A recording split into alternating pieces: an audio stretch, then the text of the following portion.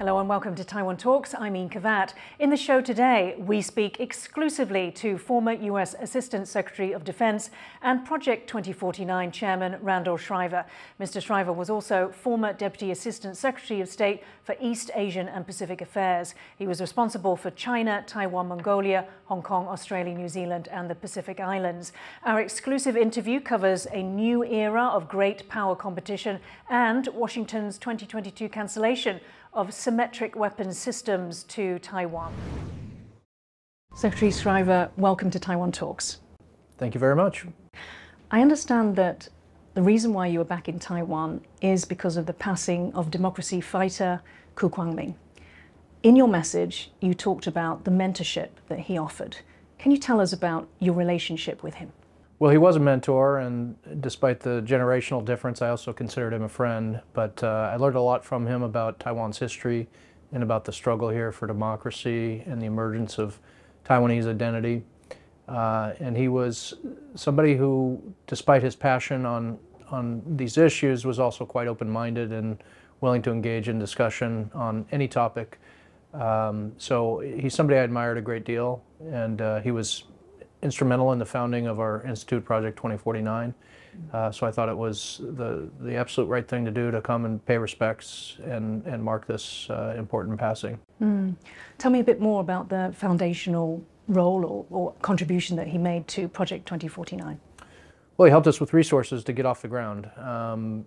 We discussed the ideas we had about the Institute, the kind of work we wanted to do.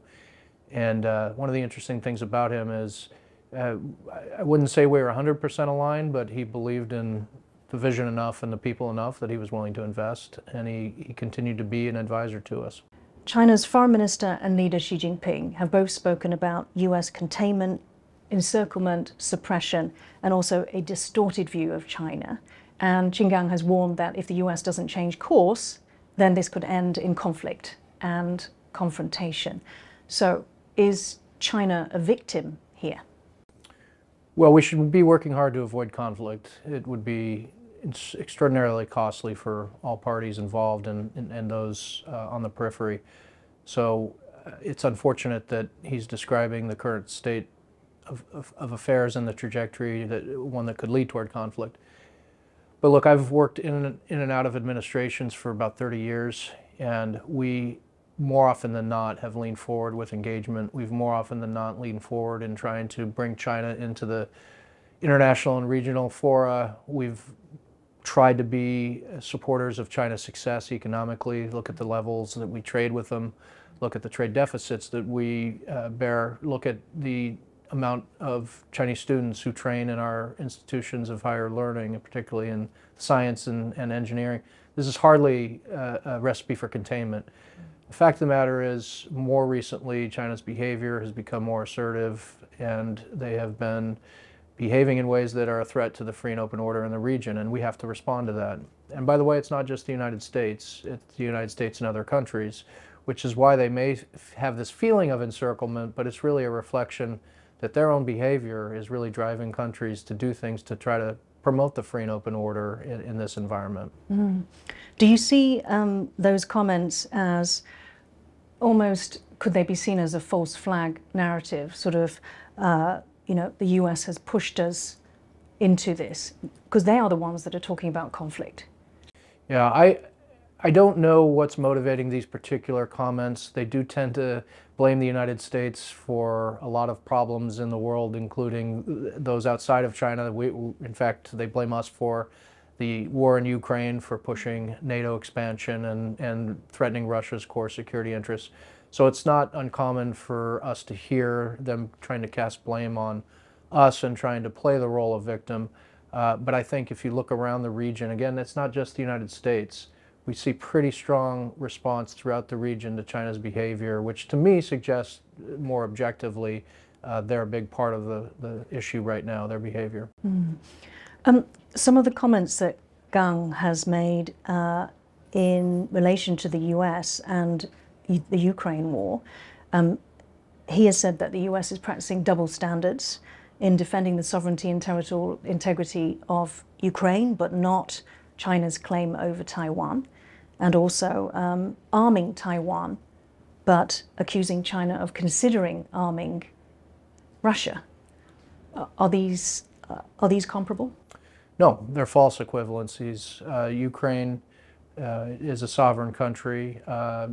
President Tsai has said Taiwan is already a sovereign and independent country under the ROC Constitution, so Beijing has an alternate view on that, but we have every right to partner with Taiwan, provide Taiwan security assistance given the threats that Taiwan faces. And really, I think, which parties are the aggressor in each case? Russia's the clear aggressor, unprovoked, tragic invasion. China is the aggressive party in the cross-strait environment. We see it almost on a daily basis with military intimidation and coercion. So there's another area where this is just a false equivalency. We need to deal with the aggressor, the one that's willing to upset the status quo, the one that's willing to risk military conflict through the activities, not the peaceful democratic people that have been victimized. Mm-hmm. Does the U.S. see Taiwan as a nation?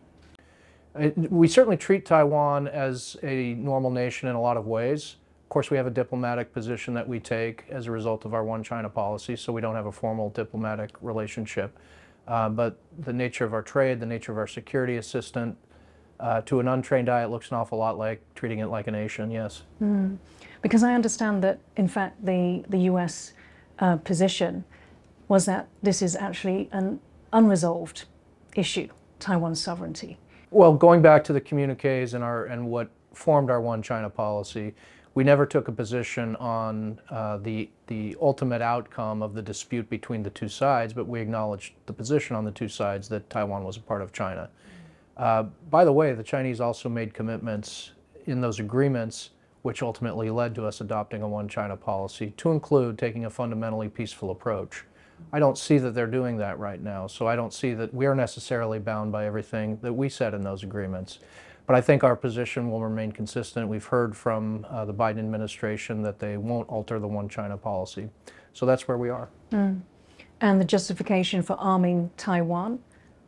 Well, the threats that they face, and we have a law in the United States, the Taiwan Relations Act, which obliges us to do it. It's not a policy choice we make, it's actually a legal obligation.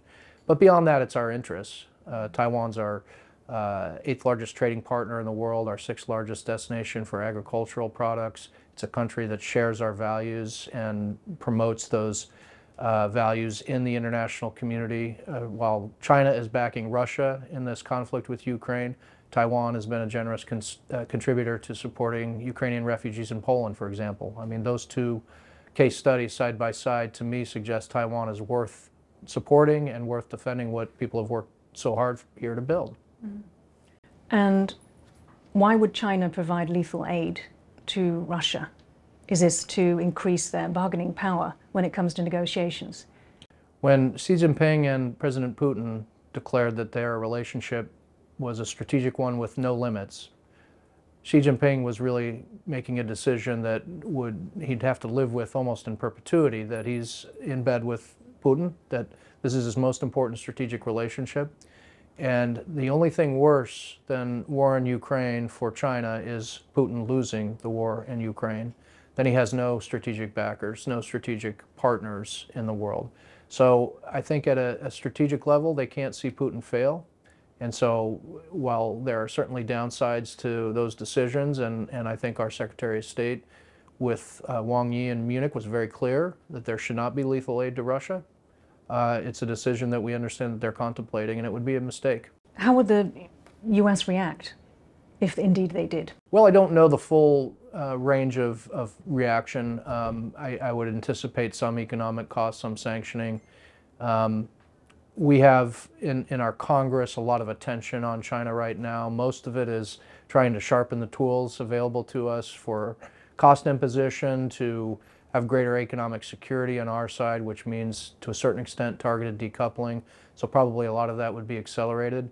I don't see that it would in any way give us the opportunity to cooperate with China on things that China cares about. So I think there would be considerable cost. And you're a commissioner on the US-China Economic and Security Review. So this sort of work would be exactly the sort of advice that you're giving to Congress. Is that true? That is true. So we've looked at the war in Ukraine and the implications for China, for the region, and have already included some of those thoughts in our last annual report. But the strategic environment and Xi Jinping's choice to back Putin, I think, will have lasting effect, and it's something we continue to look at. One of the recommendations from our annual report last year was we should look at how to build out potential cost imposition modalities before China makes a disastrous move on Taiwan or something along those lines, for the purpose of having deterrent effect.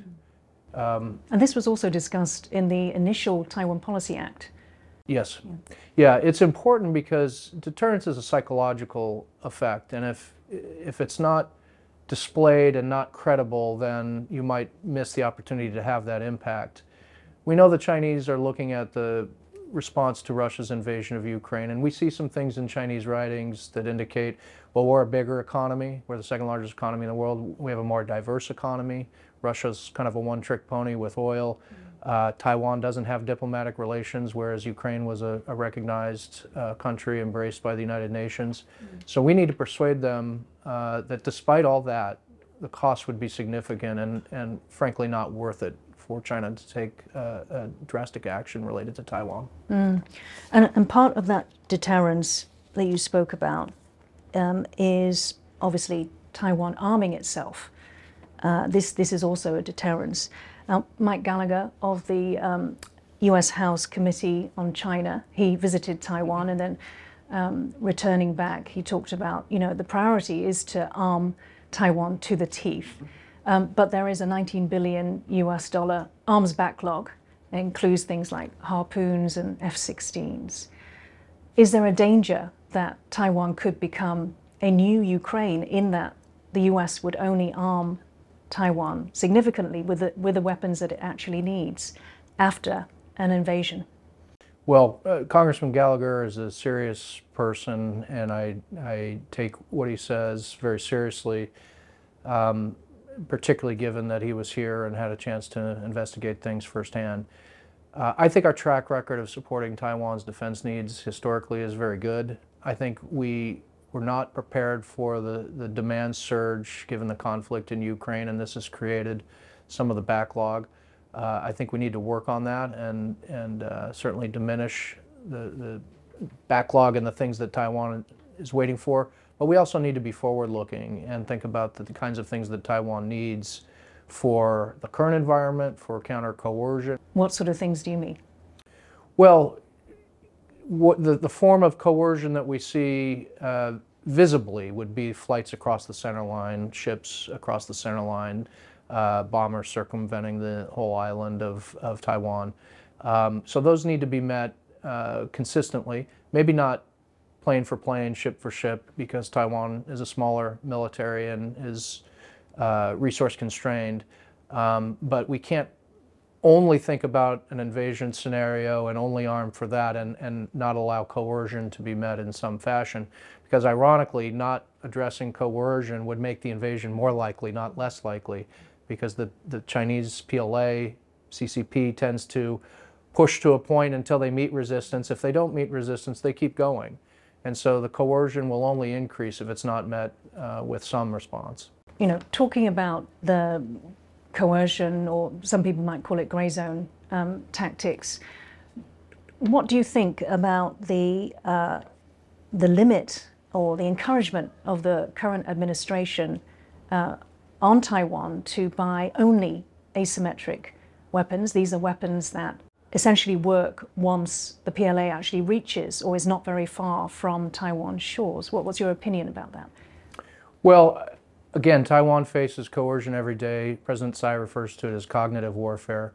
I think that has to be addressed. And so while I understand the administration wants to prioritize certain capabilities given the urgency of the threat and the possibility of an invasion, I don't think we can only focus on that scenario, nor is that helpful to Taiwan. There are resource constraints and there are trade-offs. Decisions have to be made, and prioritization is wise in a resource-constrained environment. But I think the peacetime or the gray zone coercion scenarios also have to be addressed. And so I hope that the administration will support that as well. It's been said that there's no Ukraine model for Taiwan, so Taiwan would not possibly not be able to be resupplied like Ukraine is being. So if that's the case, what should Taiwan be doing? Taiwan should not be allowing a D-Day invasion. Should be doing everything to stop that. That's right. Well, the Ukraine model might look okay post facto when we think about how quick the international community was to respond with cost imposition, sanctions on Russia.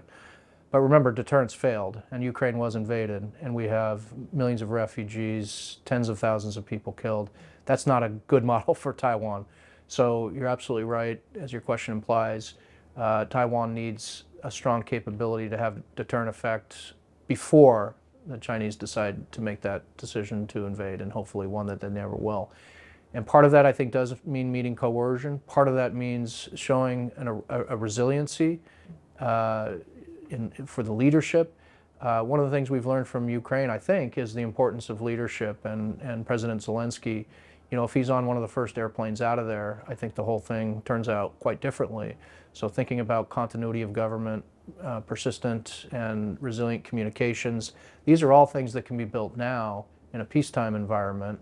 And that would, I think, contribute overall to the deterrent effect. But you're right, the resupply would be different. We need to think about, in a blockade scenario, how you open up corridors and allow for the continued resupply of Taiwan. How you think about stockpiling, and not just munitions, although there's a place for that and needs to be considered, but how many days worth of energy can Taiwan produce if it's cut off from the outside world? How about food supplies and the like? So these are all things that need to be thought up now and thought of up front. And fine if that's also known by the PRC, because again, this all sort of builds into a deterrent impact. Do you see that there's a shift underway in the administration's approach to China's information war? We've had the publicity over this special channel between Taiwan and Washington, and also Michael Chase's visit to Taiwan, as well as the US-Taiwan joint troop training, with both in the US and in Taiwan. Well, I think one of Beijing's goals is to isolate Taiwan, to make Taiwan feel as though they are alone and have no alternative other than to capitulate politically. I think for a long time the concern was being too public about these kinds of exchanges might make the situation worse, anger Beijing, provoke them. I think what we've seen is they're acting more aggressively without these excuses and without these so-called provocations, although they did massively overreact to Speaker Pelosi's visit here. So I think the idea is we need to be a little more public on some of this so that Taiwan and the people don't feel so isolated. They understand that there are things happening government to government levels, military to military levels, that we're thinking through these challenges and we'll be there as a supporter of Taiwan. And in light of this, should President Tsai Ing-wen meet with Speaker Kevin McCarthy in California rather than in Taiwan? Well, I'll leave it up to President Tsai and Speaker McCarthy to figure that out. It does make sense to me if she's transiting the U.S. West Coast next month to visit, I believe it's Guatemala, that a stop in California would be a very traditional stop for a transit.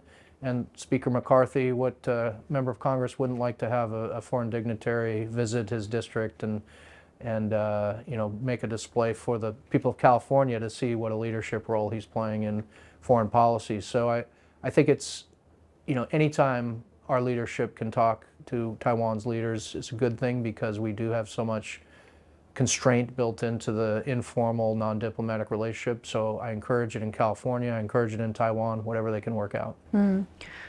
But into the calculus, Tsai won't be received as the president of Taiwan. Well, we don't have a formal diplomatic relationship. Members of Congress do feel less bound by some of those diplomatic formalities, and I would venture a guess that Speaker McCarthy will call her President Tsai when they meet. In your opinion, with your years in the Department of Defense, what do you believe will be China's steps if it was to take Taiwan by force?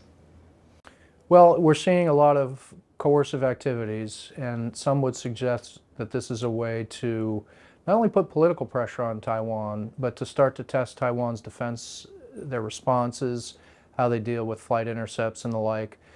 So I think there's probably some truth to that, that they're pushing to a point where they get some resistance, and they're evaluating the will of Taiwan to really respond and defend. I think they've developed certain capabilities that we would expect if there were to be more aggressive action, like cyber capabilities. I think they would try to disrupt a lot of what's happening in Taiwan, the economy, sort of regular routine life through cyber effect if they can. I think the reality is that for China to take Taiwan and really exercise sovereign control, they've got to have boots on the ground. They've got to have people who come in, hold and occupy land and really enforce their will over an otherwise unwilling population. So at the end of the day, it's going to require some amount of lift to get probably hundreds of thousands of people across the Taiwan Strait. And that's really been the long pole in the tent for them for a long time. I'm not sure they're capable of doing that at this juncture. You might have seen our CIA director, William Burns, said he doesn't think Xi Jinping has the confidence that he can do this. I think that's probably right. It's a difficult task. And Taiwan, if you look at just the basic geography, 80 nautical miles of water, mountainous, inhospitable terrain, unfavorable sea conditions for much of the year, very few ports for embarkation that are favorable. This is a pretty hard target, and this would be for a military that hasn't seen combat since 1979. So this is not an easy thing, and I think it should give Xi Jinping pause that they need to be really well sure that they're trained and equipped to do it if they make the decision to go. And I think our job is to make them get up every morning and say, not today, not next week, not next month. So I think at the end of the day, your question, it would require some form of boots on the ground and invasion, and that's where we have uncertainty to this day.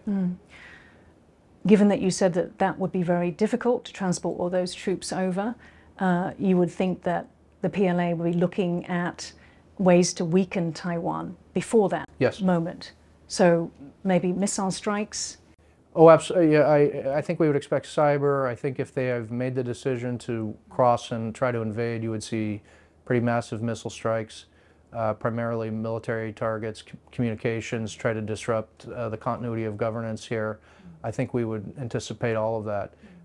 But again, really getting enough people across the strait to take and hold and occupy land is where they're going to be challenged. And that's where I think Taiwan can do a lot to really increase doubt in the minds of the PLA leaders and then ultimately Xi Jinping.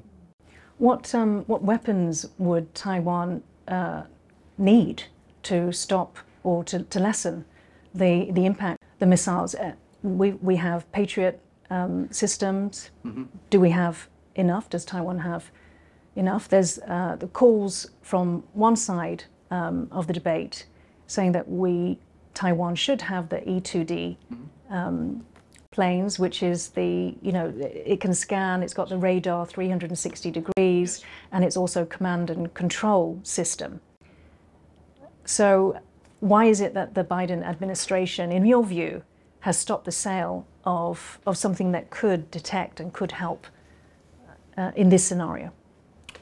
Well, it's hard for me to explain a position I don't necessarily agree with. I think they might have the view that things that are dependent on airfields are more vulnerable during the actual shooting war. And you mentioned missiles being used and the potential for airfields to be taken out. That would lessen the ability to operate a system like the E2D, obviously. But certainly in peacetime and coercion scenarios, and by the way, interoperability with the United States and Japan, it would be an extremely useful platform. The things I was mentioning earlier about how you have a corridor available to run a blockade, E2D again would be very favorable for that. But look, you also mentioned Mike Gallagher earlier. I heard Mike Gallagher say not too long ago, look, this isn't complicated. It's not necessarily easy, but it's not complicated. We need to be able to sink a lot of ships. And when you look at that equation, how you get people across the Taiwan Strait, it can't be done really through airlift. You can't scale quickly enough to get enough people across the strait. It has to be ships. And so the anti-ship coastal missile systems are very effective. I think and that's a combination of what Taiwan produces indigenously and what it's purchasing from the U.S. But I think a lot more underwater, including underwater unmanned, could be very helpful. I think a lot of unmanned aerial could be very helpful.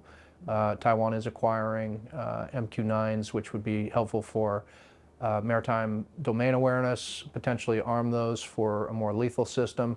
But I think even more unmanned, because those are cost effective and cheaper to invest in, but in many ways as lethal as manned platforms. I think those are the kinds of things that could really cause military planners in Beijing to think twice. And in fact, these drones, US intelligence said that Beijing was considering sending to Russia for the Ukraine war. Yes. Yeah. Well, one of the interesting things about the Ukraine war is where's the Russian Air Force? We don't see it. It's not effectively changing anything on the battle space.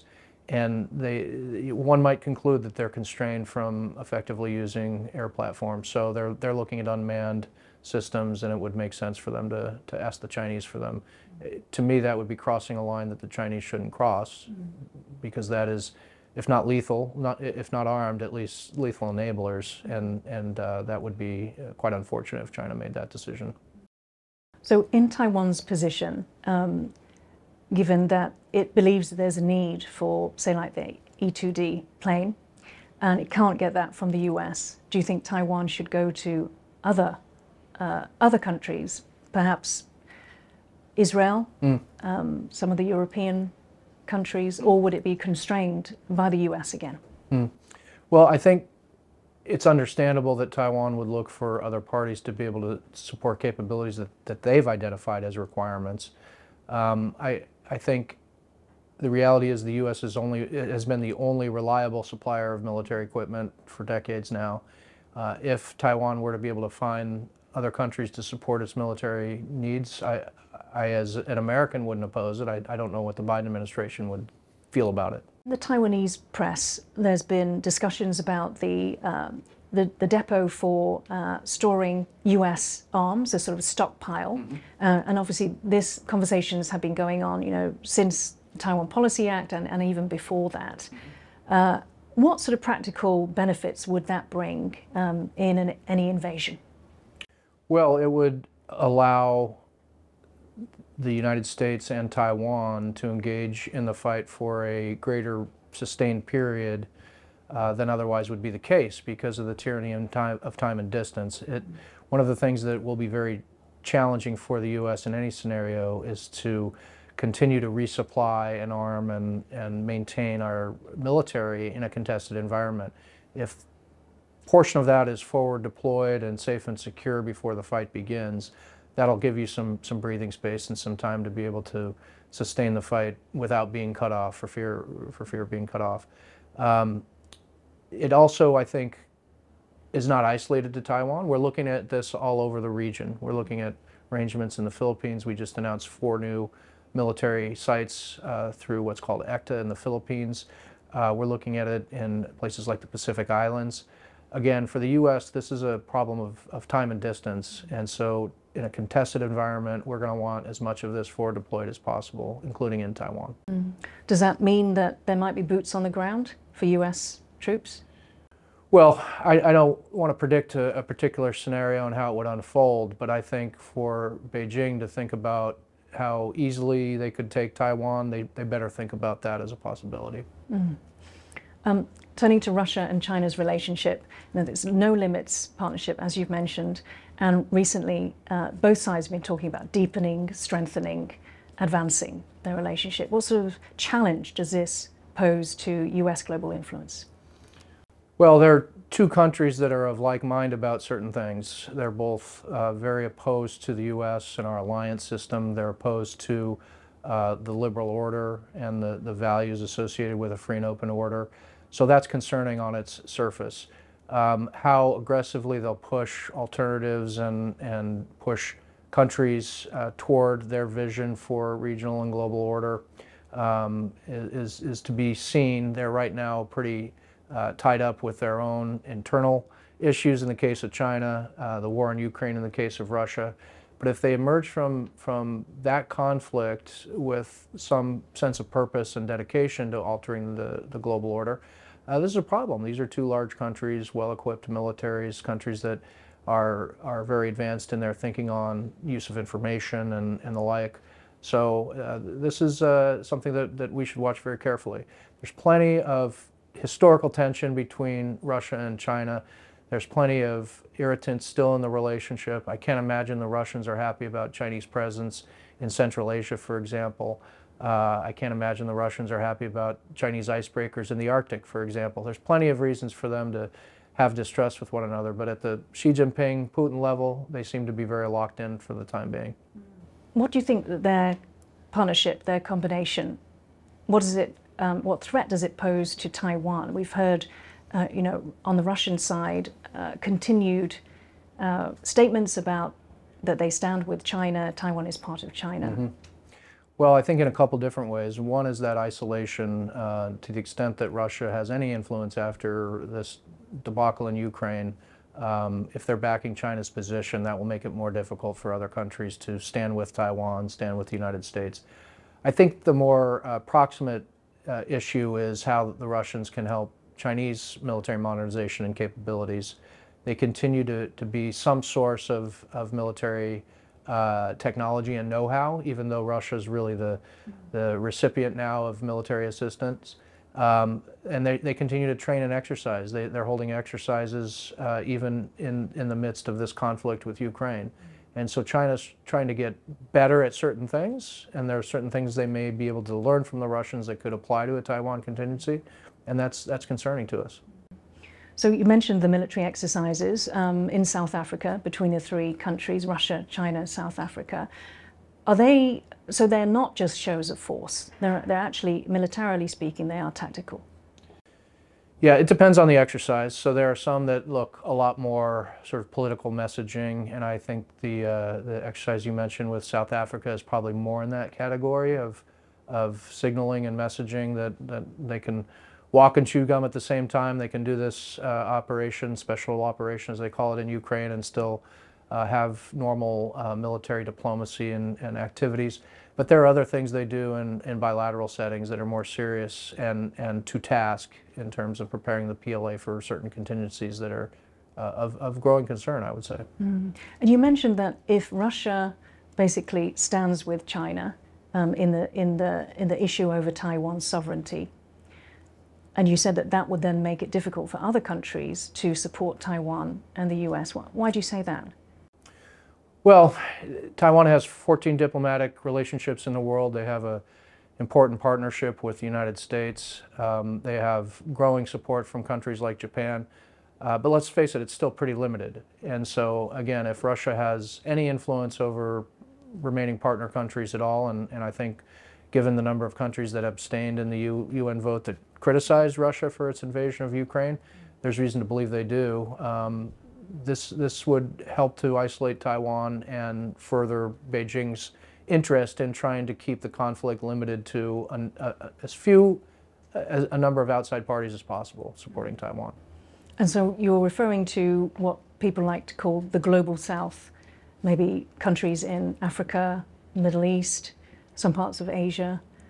Central Asia, the former Soviet republics, some of whom remain very close to Russia, like Belarus. So if there are any attempts to take action in international fora to try to support Taiwan, it wouldn't be China alone squashing that, it would be Russia and others. So yeah, I think on the margins it would make it more difficult. By 2049, will the US still be the greatest power in the world? I'm actually very optimistic. I believe in our system, and I believe that the Chinese are going to face a number of difficulties. I think their economy is in serious trouble. I think their demographic problems are going to become increasingly clear as a drag on the economy and a drag on the society. I think the increasing authoritarian nature of communist rule there is not going to be well received. The heavier hand will continue to create some desire for an alternate system of governance in China. Clearly, Xi Jinping has alienated a lot of the elites through his anti-corruption campaign. So I think they're going to be bogged down with a lot of their internal challenges, which doesn't mean they're not dangerous or risky. But I fundamentally believe in the United States, given all our difficulties and our disunity recently, our ability to reinvent, our ability to reemerge is stronger. If you ask me if this were a poker game, would I rather have the hand that the U.S. is holding or the hand that China's holding? I'd take ours every day of the week, twice on Sunday. You mentioned the economic struggles within China. There's some analysts that say that China, in fact, would never invade Taiwan because then that would derail its national rejuvenation, becoming a prosperous society. What's your view?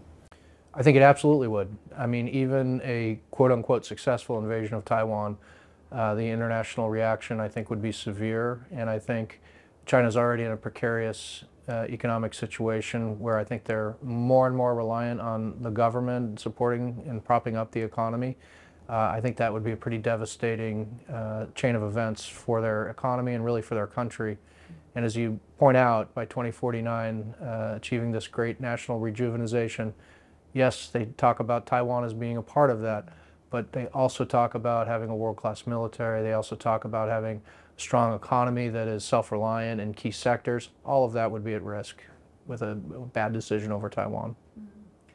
And yet, those analysts still insist. They say, in fact, Taiwan is so sacred to China, a little bit like Ukraine is to Russia, that Xi Jinping would throw all of that out the window. Well, I would certainly hope not, because I don't think Xi Jinping would ultimately succeed. Even as I said, successful invasion of Taiwan ultimately would not be to his benefit over the long term. I hope it doesn't come to that point. I think if we can keep deterrence strong enough that he wakes up every day and say, today's not the day, well, I think actually that's good for not only Taiwan, but ultimately I think it's good for the people of China, that they wouldn't have to suffer the consequences of that kind of bad decision making. Finally, let me quote Mike Gallagher again. He says that we're in an existential struggle over what life will look like in the 21st century, and the most fundamental freedoms are at stake. So what sort of world would our grandchildren live in if China actually surpassed the US and became the greatest power? Well, we get glimpses of it in terms of how China is governed internally. We have a de facto police state throughout the country, but in fact in certain portions of the country we see genocide going on in Xinjiang, and a track record of near genocide in places like Tibet. One would have to think that if China has more influence, that the world's going to look a lot more like how China's governed and not how we govern in places like the United States and Taiwan. I think their closest relationships in the world are generally with authoritarian leaders and places where they can capture elites through corruption. I think we could anticipate seeing more and more of that. However, they are a little bit like Russia in the sense that they do have links and loyalty with, let's call them, the global South. China has that too, and for them, they have a different perspective. I suspect that has limits to it, and I suspect also that that's mainly a function of elite capture. I don't know how well China would poll among the populations in some of those countries. And I think if you look at those that are in the neighborhood and live with China's assertive behavior day to day, what do you find? You find that, a place like Vietnam, the United States polls 94% favorable as a country. China's in the single digits. You look throughout the region, and China is a huge trading partner of most countries, but not held in very high regard or really any soft power to speak of, because the face of China is one of aggressiveness, assertiveness, and one that doesn't support other people's sovereignty or really even their interests in a lot of ways. So when I look at the region, I would say China's best relationships are about as good as our worst. And I think the list is not very long. Cambodia, Myanmar, Laos, I would even say North Korea. Having spent a little time there, they're not big fans of the Chinese either. I think they have no alternative but to rely on Chinese support. So they're not doing particularly well in the soft power game in the region. And I would suspect if their influence were to continue to grow globally, we'd see that sort of development, even among the countries that you mentioned. And perhaps that's why they are actually so reliant on Russia. Secretary Schriver, thank you so much for joining Taiwan Talks today. My pleasure. Thanks for having me. Thank you. Now, as we heard there, Mr. Schriver was visiting Taiwan to pay his respects to Koo Kwang-ming, a titan of Taiwan's democracy, to get a first-hand account of Koo, what drove him and what his legacy is today. I spoke with Raymond Sung, the Deputy CEO of Taiwan New Constitution Foundation, the last think tank that Koo established in the final years of his life. Let's take a look. He was born in 1926 when Taiwan was still under Japanese rule. And he later experienced the taken over of the KMT and the coming of the KMT army and government. And later he experienced the international isolation for Taiwan. And laterally, following that, he experienced the democratization of Taiwan.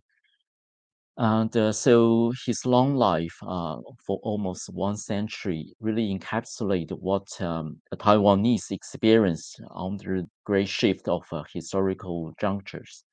And Mr. Koo, as a Taiwanese, has responded to that with great spirit, with great identity of Taiwanese very firm. And you worked very closely with him in the last 5 years of his life. What do you think it was that drove him through some very difficult times in Taiwan's history as he fought for democracy and independence? He fought for Taiwan independence when Taiwan was under white terror, was under dictatorship of Chiang Kai-shek. And for the Taiwanese, they wanted to be respected, to have their power of self-government. We have to remember during those times, they have to pay the price also for financial support and for political persuasion, and even for greater personal risk. There's a dilemma facing them to whether to fight the KMT, to hold on to their resistance to the KMT regime, or to fight for the Taiwanese people as a whole, for the greatness, for the goodness of the Taiwanese people. One example came when in 1970s, when the KMT government was removed from either the United Nations or their diplomatic tie with Japan, and later with the US was severed. Mr. Koo made a major decision then to talk with Chiang Kai-shek, son, Chiang Jing-kuo, for the greater good of the Taiwanese people. He wanted to salvage something, either in terms of diplomatic tie and commercial tie with Japan. For our international audience, they may be unknowing of the independence movement that you've just spoken about, that Mr. Koo drove forward, which was independence from the KMT, from the Chinese nationalists. So that's a very interesting angle. You also mentioned that this sort of talk of independence was incredibly dangerous at that time. Now it also has a level of danger, although perhaps not as much, since separated by the Taiwan Strait from Beijing. We fight for one common thing, is to get this country being fully accepted as a de jure state on the world stage. We call the normalization of this country. And one thing is to mention that the situation we are facing now is very different from what Mr. Koo faced in 1960s and 70s. And when Taiwan has its own democracy, but in the sense, the Taiwanese people govern their own fate and own matters now. But internationally, we are not still accepted as a fully independent state. So what are we going to do now? We are going to persuade more people that this is necessary. And no matter what, the Taiwanese identity has to grow out of the ROC regime. The people has to be brave enough to say to the world, we are Taiwanese. We want a name for our own country. We want to be recognized as a Taiwan as such. we want to have our own constitution. But Raymond, the United States would not support Taiwan's independence. So, where does that leave Taiwan? That's a very diplomatic language. The United States, it doesn't support Taiwan's independence, but on the other hand, President Biden and many governmental officials also said that Taiwanese people made their own decision. So the ball is really on the court of the Taiwan side. But irrespective of allowing the full expression, those has to be balanced on total consideration of Taiwan security, about whether it will be going beyond a level which give an excuse for PRC to attack Taiwan. Of course, this very delicate matter to be handled, and it takes careful handling and wise measuring and decision making. Taiwanese people's will has to be balanced with geopolitical considerations. Yes. Most of the polls would indicate that Taiwanese want to keep the status quo, because this seems to be the safest option. Can you tell us why Taiwan shouldn't be looking to just keep the status quo?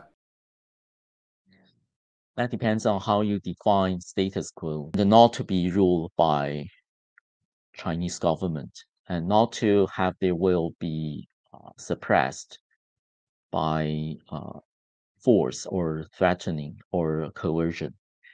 And so that's a peaceful and free and democratic status quo they wanted.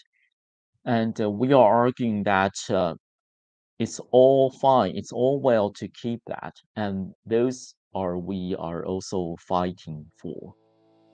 But above that, please do not lose aspirations to have what Mr. Koo, our predecessors, have in mind, to have a state that we call Taiwan for our own. That should be the ultimate goal.